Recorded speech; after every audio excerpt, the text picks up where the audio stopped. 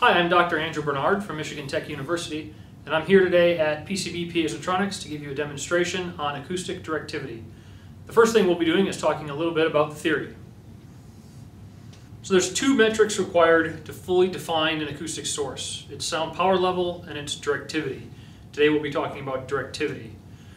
The directivity factor is the ratio of the squared pressure of the source at some angle to the squared sound pressure generated from a monopole or omnidirectional source with the same sound power level as the given source.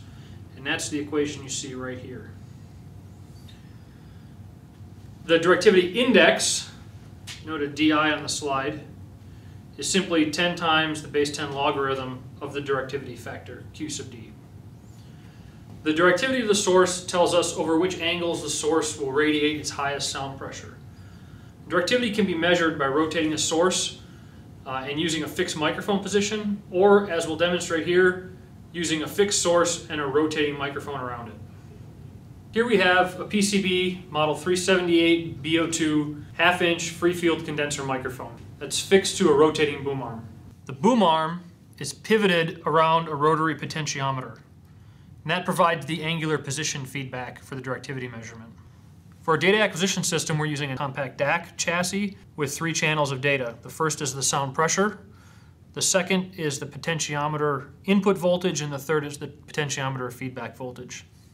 Finally, we're using a 2-channel speaker module as our source. As I move the boom arm around the arc, the sound pressure level will plot as a function of angle in real time. This type of polar plot is common in directivity measurements, and although you won't see it here, it's oftentimes normalized to 0 dB at 0 degrees for simplicity. We're assuming the source is linear, so we can infer that the directivity is not a function of on-axis sound pressure level. In other words, no matter how loud I play the source, the speaker in this case, the shape of the directivity curve won't change. When we measure directivity, we like to do it in a venue that doesn't have any reflections or contaminating noise sources. That's why we typically use an anechoic chamber, like this one in the anechoic chamber at PCB headquarters. We'll start out running the 2-channel loudspeaker at 300 Hertz, and we should see a nice omnidirectional beam pattern.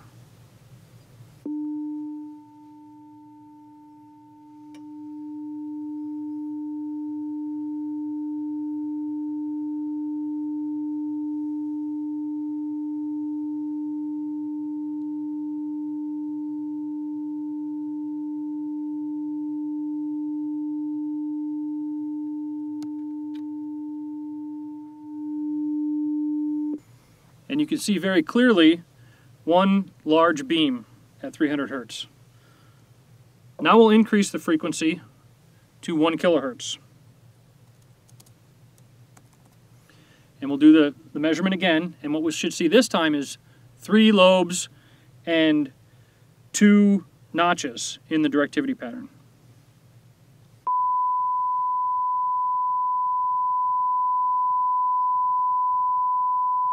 So there's the first notch.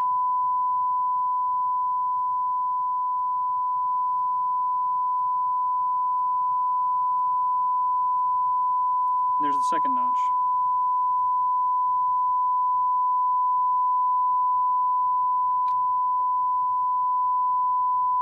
And you'll notice that the 2 notches are symmetric about the beam angle. In conclusion, when we measure directivity, we need to make sure there are no reflections or background noises present to contaminate our measurement. That's why, when we make this measurement, we typically use an anechoic chamber. So knowing the directivity of a source can be very helpful when you're placing sources, either for a sound enhancement system or if you're trying to do sound level minimization, like when you're orienting machines on large factory floors. That's all we have for this demo. I hope you found it informative, and we'll see you next time.